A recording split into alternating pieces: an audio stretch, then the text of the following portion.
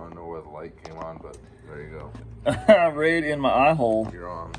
So right now we're working on some EGT sensors over CAN-Bus to a MEGASQUIRT.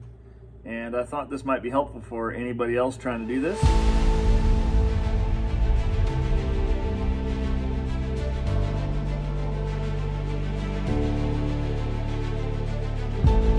So we've got an AEM 30-2224, and it really isn't that hard to set up the CAN-Bus, but it really is if you don't know shit about shit, which is where I started.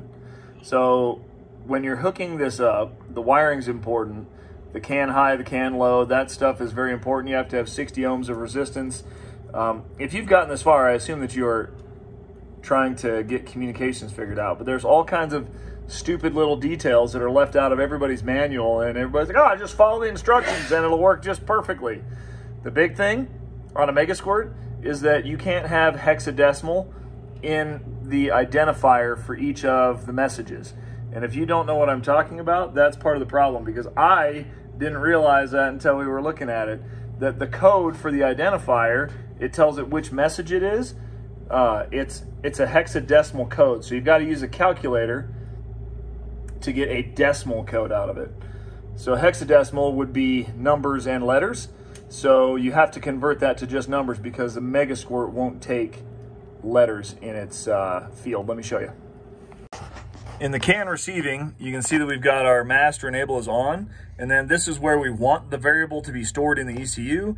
This is the type of message. Standard would be an 11-bit, and an extended would be a 29-bit. So we've got 29 bits coming from the AEM because that's how it's set up.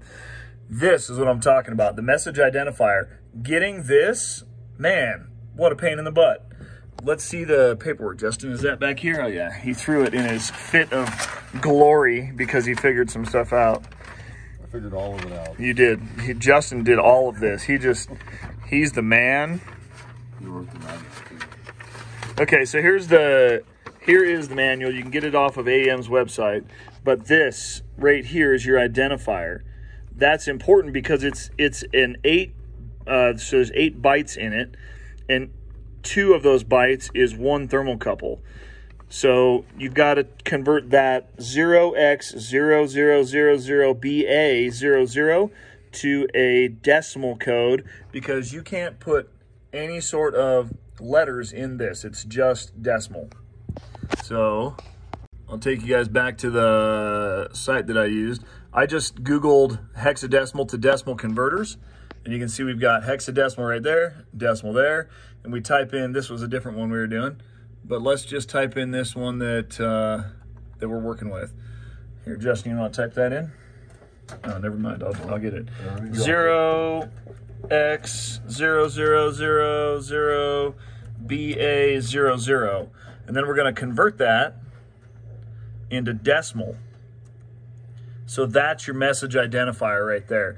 That tells it where all of the data is in that message so it can actually use that. If you look at this guy right here, so there's our number, the 47,616.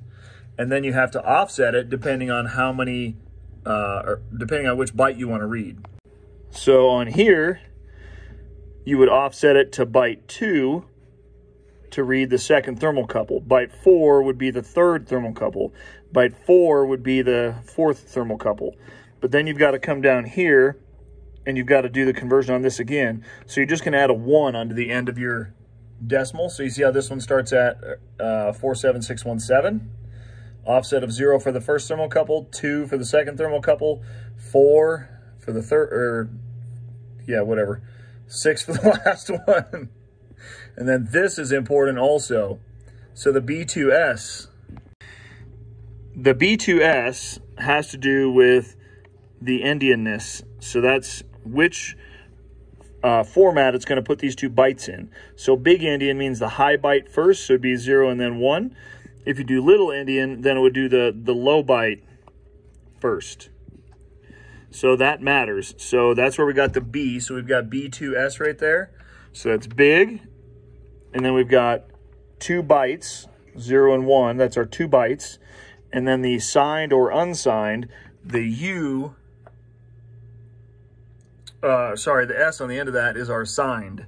So that's our signed. It's probably a lot to take in all at once, but the B2S is Big Indian, 2 bytes, signed. And we're not going to do any sort of data conversion here yet. We're going to just leave the 1 and the 1 for the multiply and the divide. Once you click on it, so they can see where you're talking about the U. So this guy here, you can see you get all kinds of options, and there's a little help section right here. So it tells you what all that stuff means. Also, in the main parameters, you cannot use 29-bit MEGASQUIRT CAN with the AEM module, so that has to be off. And then we just left our default baud rate of 500K, and your master enable needs to be on so that it will actually pull or receive.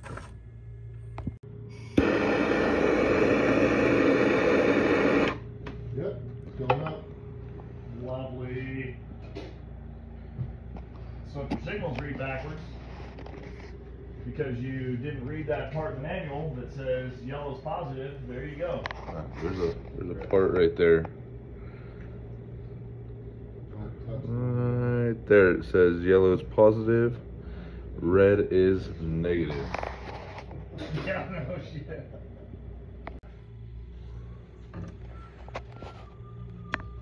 Almost there. Sucks that I wired all of these with the red as positive.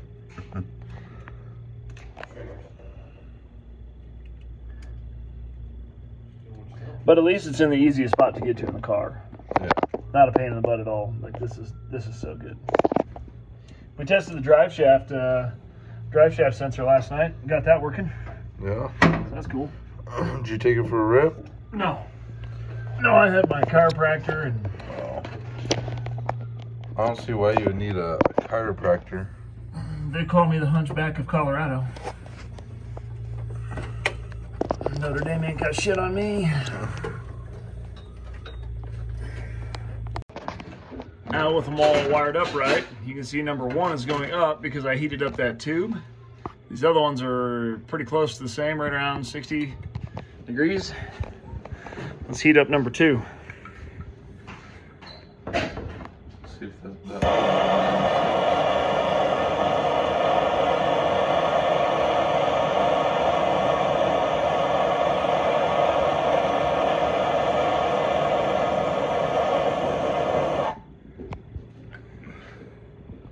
Shows 2.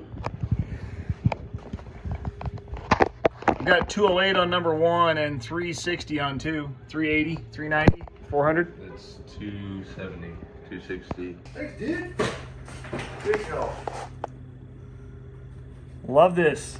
I got my little thing I can do the dancing out here. I'm not getting stuck on these stupid bars. And the little pedal Little throttle pedal stop. So before we were, like, I didn't want to ram the pedal all the way to the floor because I was afraid I was going to rip the cable in half.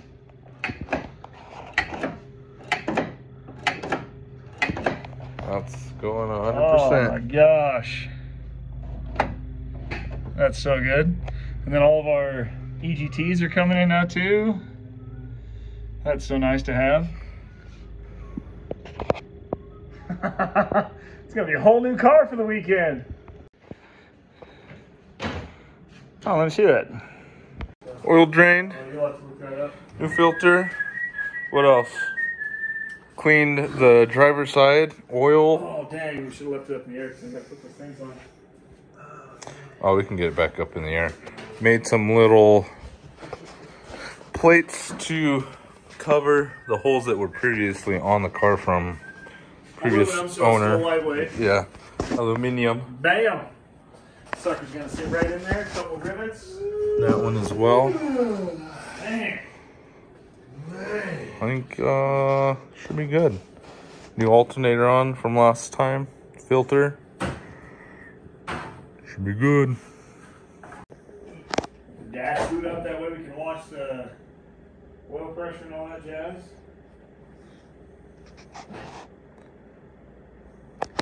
Give a like if Brooke should upgrade his filming camera to a newer version. like the video, a little bit better quality videos. They're decent right now, but you could. I don't know what you're talking about.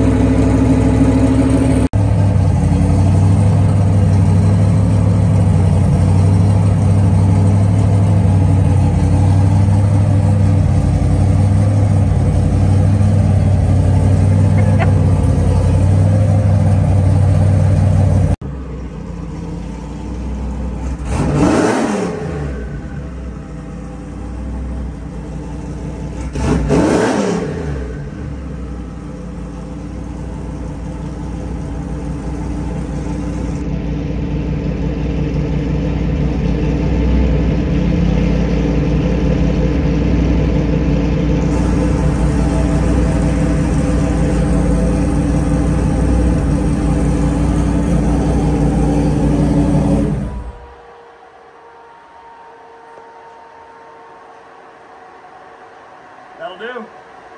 I know, right? We'll get you right here. Right in the eyeball.